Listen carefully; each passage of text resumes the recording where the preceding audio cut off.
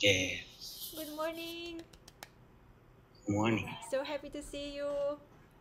I would like to introduce you to our special guest, Mr. Dilip Kumar, known in the community as Guruji. Welcome to our podcast. And we met during one of our Miss Immigrant USA activities. Welcome to the Wise Immigrant podcast. Mr. Guruji, I know you as your Gurji, but your name is Deepak Philip. Can you explain as well how should we refer to you? Where the name's coming from? Yeah, Dilip Kumar is Kumar means a son. Mm-hmm. Dilip is a king's name. That's my name, Dilip Kumar. Mm-hmm. Is usually is people use in North India, but now people use very well in India. Mm-hmm. And you can see people from Hindu traditions, Christian traditions, Muslim traditions. They all have this Dilip name. Mm. So Dilip Kumar was a big actor in India. So my dad was an actor, Mm. so he gave that name. And my last name is Tangapen. Tanga means a pure gold, and means father, means father of pure gold. This is my father's first name. So usually we don't call first name, last name, because that is father's name. He's already passed away. Mm. And then people call you Guruji. Can you explain that? Yeah, Guru is a teacher, especially spiritual teacher. Mm-hmm. G means respectable. Oh, So okay. a respectable teacher or master. Mm-hmm. So thank you, Guruji, for explaining that to our audience. We always are eager to learn new things. And can you please introduce yourself, where you're coming from? What is your immigrant story? Because you are from India, but now you are based in the United States. Yeah, I'm originally from South India, the place called Tripunithura. That is the capital of Cochin Kingdom in Kerala state in India. And in 1999, September 14, I came to New York. Mm-hmm. Last 20, approximately 25 years, I'm living in New York City. Mm-hmm. But I travel to other countries. As a yoga teacher, I came here to start some classes, Mm-hmm. then move around to promote international day of yoga. That was one of my project. Then I promote interfaith gatherings for a long time. I born in an interfaith family. My father is from an Orthodox Christian. They are the first family converted to Christianity from Brahmin Hindu family. And my mom's side is Hindus, earlier Buddhists. Mm. So I got advantage as a interfaith movement. That's the way I started. Now I'm an interfaith minister Mm-hmm. and a trustee of interfaith seminary in New York City. And so you grew up with your parents teaching you about spirituality, and did you like it, or it just happened naturally because that's who your parents were, and that I kind of had took your life this direction? I had passion to spirituality because we don't think spirituality different from life Mm.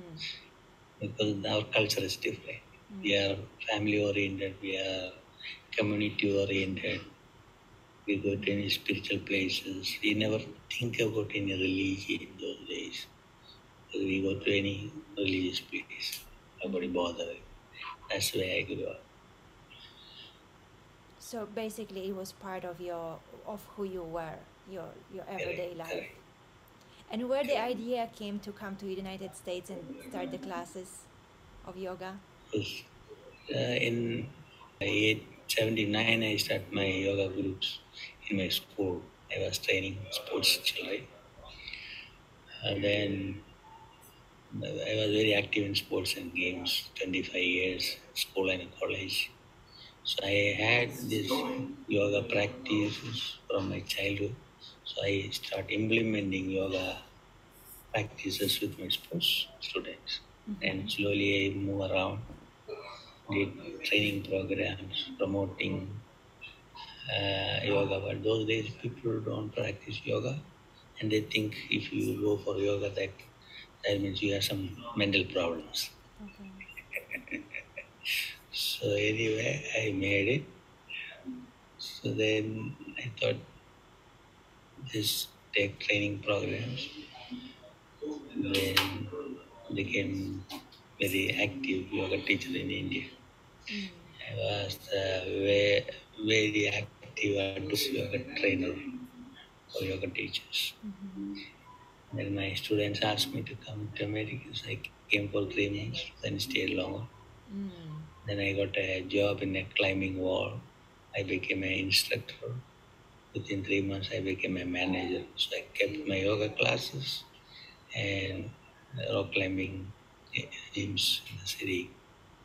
So I became popular in the city.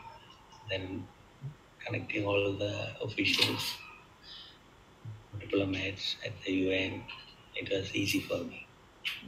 So your first job in the US was to become an instructor for the climbing school, Climbing wall. Yeah, climbing correct. wall. And then you on the side you were starting the yoga classes, and then you grew from there. Correct. Because I kept yoga as my profession on one side Mm-hmm. and I kept making money from the climbing wall. What was the hardest in starting the yoga classes and introducing people to the yoga? One was the English accent. American accent is different than our accent in India. And the prejudice was very high here those days. People insult left and right, harass. That was very hard for us, but I managed very well. Yes, you have the big heart, and it seems like whatever stones people throw at you, you give them back your heart. So it's Yeah, take it easy way. yes. What was your first encounter with the United Nations, and how was your journey of growing there and making popularizing yoga and taking it nationwide and basically worldwide? Because we started the World Yoga Day movement in 1993. My movement for World Yoga was 1987. Then we thought we want to make yoga beyond religion or culture. That is the idea. So 1993 we start our first World Yoga Festival. And slowly it became popular. So I brought all the religious people to my event. So those days most of the people practice yoga from Hindu villages. So for me I focus on spirituality more than religion. Okay. So that made a popularity. Then slowly I brought, including Catholics, Jewish people, Muslims, all come to my events. When I came here, I got advantage. I met Swami. His name is Swami Bua. He was 123 when he passed away in 2010. So I saw him when I was a little child. Then he traveled around. He settled in New York. So I saw him. So he asked me, what do you want to do with yoga projects? I said, I want to do the yoga day. So he brought me to the UN and met the Secretary General of UN. And he is the first diplomat I met. Wow. So I got advantage. Yeah, I got advantage because Swami was very popular at the UN. And later I became his caretaker. I was taking care of him. So I was living with him on 58th Street West Side. My climbing wall was on 62nd West Side.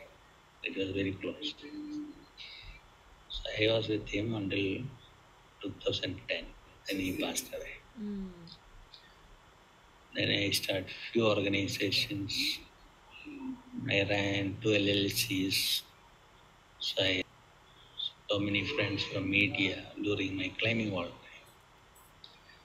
So that gave me a real foundation in New York City. Meeting all the diplomats, all the religious leaders. So that was good. So I thought, okay, so I want to continue my earlier work like non-profit. So I restart everything, and now we are here. So it was really useful that you had a day job where you could make connections. Correct. And we know that immigrants sometimes they have two jobs, three jobs, four jobs. And then you can take the experiences, the connection that you make and apply it to achieve your goals, yes? Yeah. And I had a lot of friends from movie field, especially Bollywood and Hollywood. From India? From here in You met them India, here. yeah, a lot of sports people involved with a lot of gyms, especially Alia Club, Reebok, and New York Sports Club. They all come to my climbing wall, so I make a deal with them. And we have a lot of companies, they give us discount rate items. So I'll order items for my staff and my clients. So we charge only minimum fee, so they get good discount. Yeah. So really good experience. So that was a good deal. Yeah. Did you convert any of your climbing clients into yoga lovers? Yeah, I had special training programs for yoga programs for climbers. And I used to have rock climbing competitions and bring people to Nepal who climbed Mount Everest. So I made a good relationship with Nepal country and all the political leaders. Um, you've been involved in a lot of activities. I see you doing so many different things for so many different organizations, from teaching yoga to engaging in global peace initiatives. Could you please elaborate on your current projects and your daily activities? Actually, what is that you do when you wake up in the morning? How do you start your I- day? Yeah, if I wake up, because a lot of time I am awake, Okay. so less sleep. That's the way it is. Usually I am active until 3:30, 4 o'clock in the morning. I'll take a small nap, then start the day. So early morning I'll check my daily schedule, and then I start the day. So like 3 days in a week I come to the UN, meet my friends or committee members or some other meetings. Then evenings you go for public events, Saturday, Sunday, Friday, or public events. And what are some projects that you are working on now, right now? Currently we have a project related with the GNET, so Global NGO Executive Committee. Currently I'm the VP for the association. We want to do more NGO activities in Africa and South America. South Africa is uh, neglected by so many people and see a lot of chaos problems in Africa. We want to work on that and see interfaith is a major focus for us and peace. This both will go together. A lot of time people reject religions because they don't like to follow the dogmas. But sometimes teachings are beautiful for people to practice and calm down. And people pretend they are religious people, but they do all the bad activities. They mistreat people. Sorry. So we want to create a style for religious leaders to be in harmony and take care of people. So that is our one project, and we are taking care of a lot of ladies in South America because some people are raped by guys. So we are taking these ladies to be back in normal life. I made three organizations and let them run the show. So usually once in a month I'll talk to them. So they will do the work pretty good. They do free classes for public in 10 cities. They do partnership events with Indian Embassy, yoga sports, yogasana sports. A lot of activities are going. Which countries are the most affected? In Argentina. Argentina. Wow. A lot of countries they have issues. So you said you are sleeping 3 hours a day? Sometimes 1 hour, sometimes no sleep for days. How can you do it? It's a practice. Sometimes I drink only water for 7 days. Another food. Part of our training. Through your spiritual journey, when you started from a young age, how did you develop yourself? How did you work on yourself to grow? And what would you recommend to other immigrants? What they can do for themselves to be better, to grow emotionally, especially, and spiritually? When I was 3.5 years old, I was in a rental house. And I wanted sun put a fire in the house. So entire building got fire.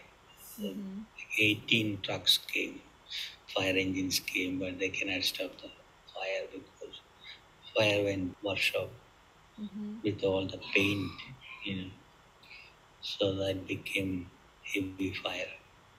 So everyone left the building. The owner's wife left in the building. I left in the building. She was in the second floor next building. I was in the first floor. I see the fire all over me. Then my sister remembered and asked my mother, "Where is the little boy?" And she ran into the fire and she got my food and pulled me out. That's the way I escaped. That was 3.5 years old. Then later I always think why he put the fire. Because he want to make money out of it. Want to get rid of tenants. So he put the fire. So they can get insurance. Right?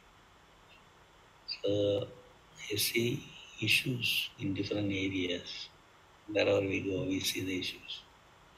So that made me to do more work. You go to church, temple for spiritual practice, but it's not going in the day-to-day life of the people's life.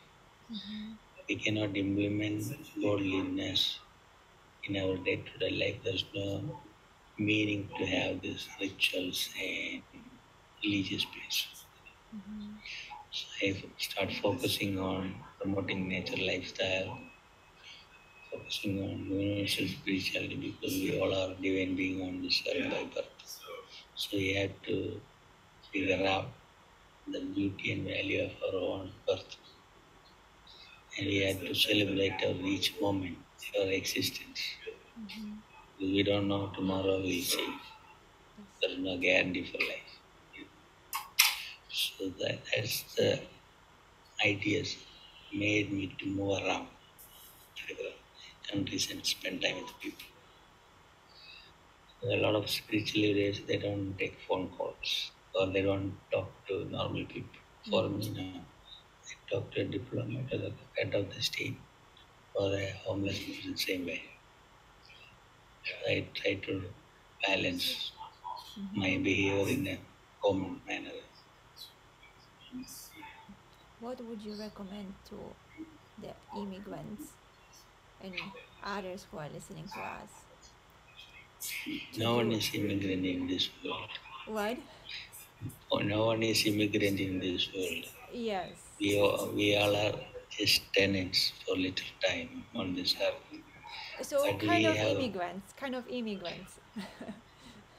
no, how come we are immigrant? Because we are part of the universe. We exactly our soul just Correct. immigrated to the planet Earth. No, even planet Earth is beyond the planet Earth.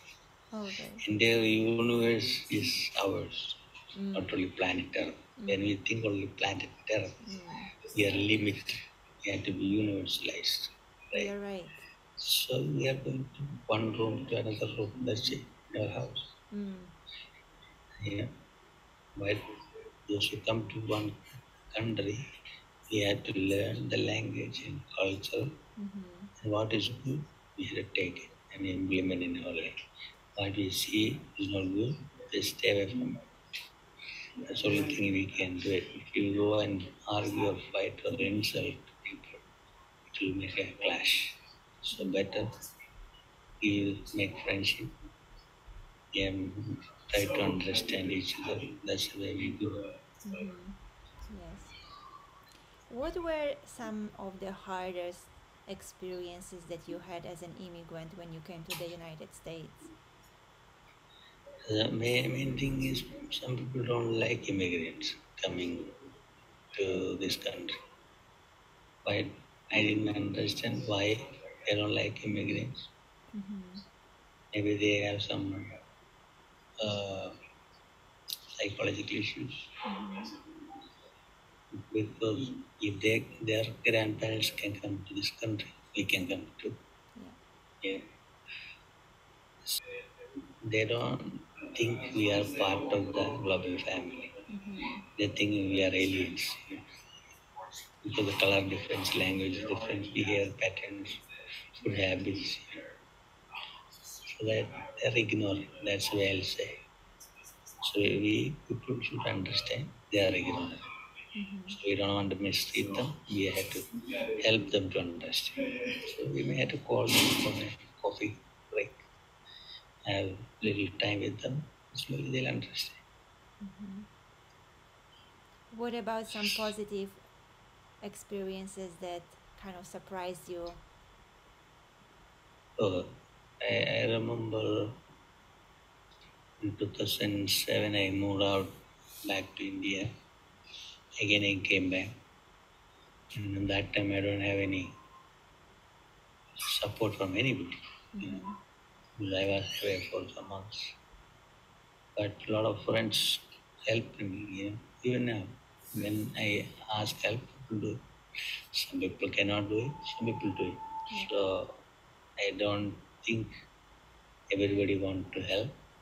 They are not capable to help a lot of time. So we don't have to think negative about them. Just think positive. We never know how people can help us in different ways. Some days they'll help, some days they cannot. Sometimes another person will help, another time that person cannot. We never know. It all depend upon the flow of the energy in the universe. Somebody will be there. This is my life experience. If one door is closing, another door will open. So you just wait for that. That's very true, and I always think as well this way that even the negative things that happen to us, they are just on purpose because something else good supposed to come to us. Yes. When we face a lot of problems, that's where we grow. Otherwise, we won't grow. It's So good what? to have problems. Can you repeat? I'm sorry, I couldn't hear. When we get problems, we learn how to resolve the problems. So Yes. we grow. So Otherwise, we won't grow. then we grow. Correct. Yes, yes. So What are some? good to have, good to have good and bad in life. Yes, yes, yes. The bed is helping us to grow. Right. What are some things in your professional career which is part of your life, as we know, that you would like to achieve? I make any plans for achievements, but everything achieving. Okay. Let's see, we plan some projects, resolutions, it take time. Mm-hmm. We want to do this year, it won't happen. Yeah. We won't never give up. The next year it happen. Mm-hmm. And people will see, oh, he's doing a good job, and they'll give some citation, proclamation, or award. Yeah. It's not going to affect me Yeah. because I want to do something, I will do. If I cannot do it, fine. I will Mm-hmm. move forward. Mm-hmm. Sometimes you plan something and some other things will happen. So you never know how actions will happen in our life. Like some scientists want to discover something and they discover something else. Mm-hmm. And Yeah. they get the award for it. We never know. Yes. I think we met in person like a year ago. What was your thought when you first time encountered Miss Immigrant USA? I thought, why don't I have Mr. Immigrant USA? And now that you met Mr. Immigrant, what do Correct. you think? I'm glad you met some immigrants, Mr. Immigrants. Yes. Yes. So yes. Promoting and encouraging ladies is good, but we have to think male need attention too. This should be hand in hand. Sometimes we become feminists and they create fight between females and males. That's not good. So you have to teach people how to respect each other, how to work together. That's important. Mm-hmm. Yes. That was always our intention to have as well male, but as you know, it's kind of female dominated industry. So you need to really That, base that because of fashion design. as well. Yeah. All the beauty, makeup, all those things that ladies like. Yes. Even presidents and prime ministers put makeup too. Yes. Yeah. Oh, They that's have a good. hairdresser. Yes. Now it's everything is so visual. Correct. Yeah. Yeah. What is the biggest need in the immigrants communities that you see? The main thing is they need a help in all aspects. Because one Mm-hmm. is the language issue Correct. and place to stay for them in New York City is very expensive. And the lack of knowledge about the laws because they have different behavior patterns that is not fit for international community so many times. Mm-hmm. So we need a training program for immigrants to learn how to behave in the city. Mm. That's very important. I noticed that as well. A lot of immigrants who live in like very close communities in Queens or Brooklyn, they even are um, scared, not confident to come to travel even Correct. to Manhattan or to different borough that they live. Correct. Yes. Because they don't know how to communicate. Mm-hmm. If they don't know how to communicate, it's very hard for them. And they don't know how other people think about them. Sometimes religious Mm-hmm. dogmas or attire, even wearing a cloth itself shows some people don't like certain things. And misunderstandings are there, especially in New York City. Over 200 country representatives are there. Mm-hmm. Yeah. It's very hard to understand this. Yeah, I see that a lot because when we go with Miss Immigrant to a lot of events, and you know that we go from community to community to community, and then we meet the people who never met. For example, if we go to a Chinese community in Flushing, we meet people who never met somebody from Turkey or somebody from Bangladesh or somebody from Poland, and like you said, they don't know how to behave, they don't know Right. what to say, and some, and they're scared, they are lacking this kind of They think roundness. they think only about their own community or their Yes, language. yes, yes. For them, it's very hard to acknowledge people from other places. Mm-hmm. Do you think there is something that we can do, or the I always government? talk to immigration department people to have training programs for these immigrants. Mm-hmm. We had to have a cultural exchange programs in schools and college. The children can go to other countries or other communities and learn about Yeah. it. That is needed these days. Mm-hmm. Yes, it's kind of like maybe traveling, taking kids and parents from Queens school to a Brooklyn school, or from Brooklyn to Correct. Manhattan, kind of traveling Correct. around the five boroughs. Correct. When Eric Adam was the borough president in Brooklyn, used to have friendship day parade. So we'll ask everyone to bring their own flags and we'll march and we have music program. People will bring food. Like after COVID, they didn't restart it. Like yesterday was the friendship day. Oh, I didn't know. That's a great holiday. That's good. You see, in our events, we invite everyone who comes.